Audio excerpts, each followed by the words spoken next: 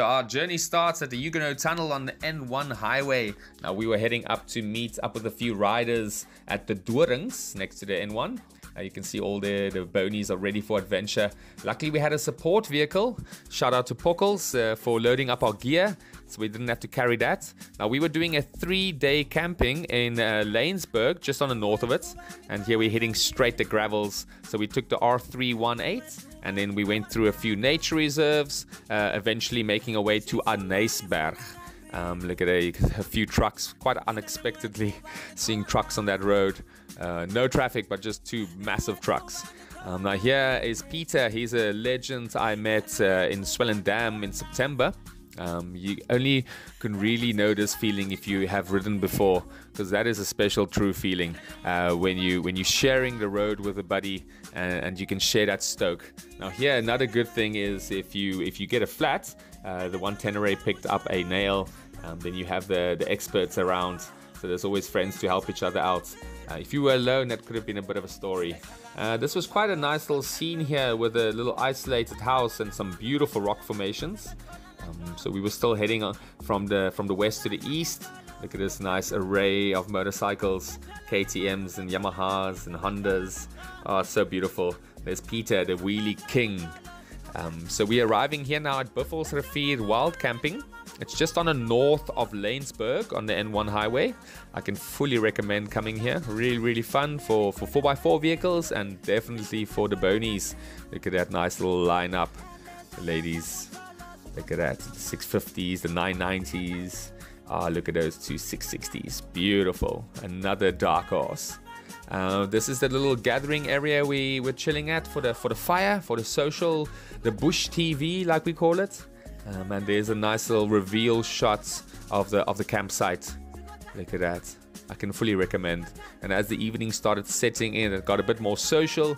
We got the meat ready for the braai. Here's a little fly off you can see. Really nice. Look at that.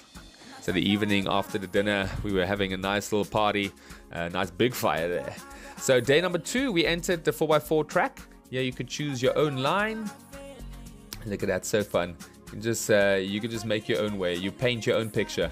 It's all open canvases out there. The one guy made his way up the riverbed and got stuck a bit in the sand there. So that's also why you have the friends, just to help each other out. Here's a nice little forest section.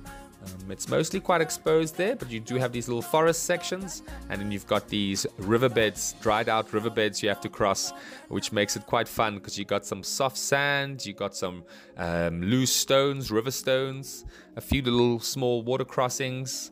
No, it's always something new, and this was quite a nice little thick section we had to wrestle through. And here is the one Tenere rider owning it. What a legend. And you can see there's the 990 Adventure owning it, the 650.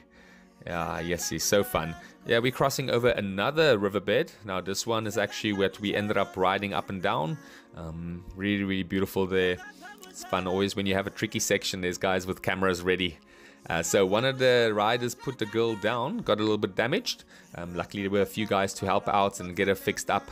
And then as the rain set in a little bit, we made our way up to the Klipstoer, which is a little safe haven in the middle of nowhere. So it gets really hot here in the summertime, and then also when the rain falls like this. So yeah, there's a nice braai place as well, you can make a fire. So we all got ready for the next part of the adventure.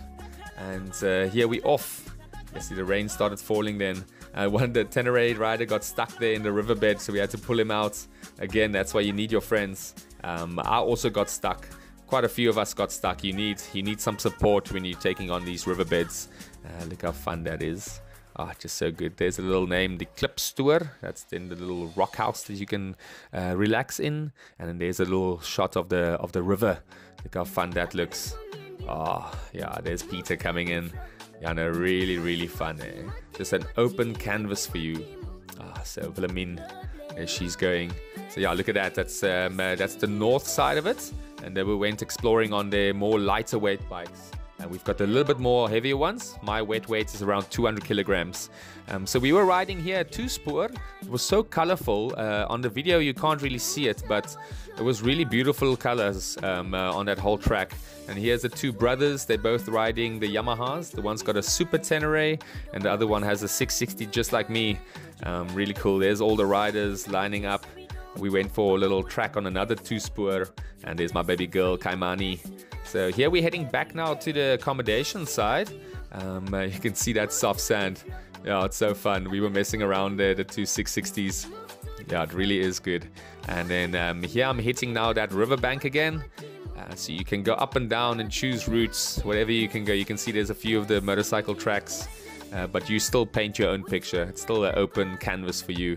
And now this is us exiting from the 4x4 track. So fun. Really, you see a few tracks there. Oh, look at that. That was the 1660. We were riding together quite a lot. And now we're entering the campsite. So there you can see a nice little flyover. And then that's where we entered when we finished. And here is a little reveal shot where you can see the river that you would start the trail or finish the trail from. There's a nice little social gathering again. There's more than one fireplace. It's like Zander being stoked. So the next day the rain was falling so hard that the rivers flooded. So the rivers we were actually having fun on was complete flooded. We had to take a little exit, which is this route now. So there's a road that avoided the river, which was super fun anyways. And then we ended up with the Witteberger road going from the east to the west. There's Peter again. How pretty is that scene? And here we're saying bye. Yeah, I hope you guys enjoyed this little movie, and I'll see you guys in the next one then.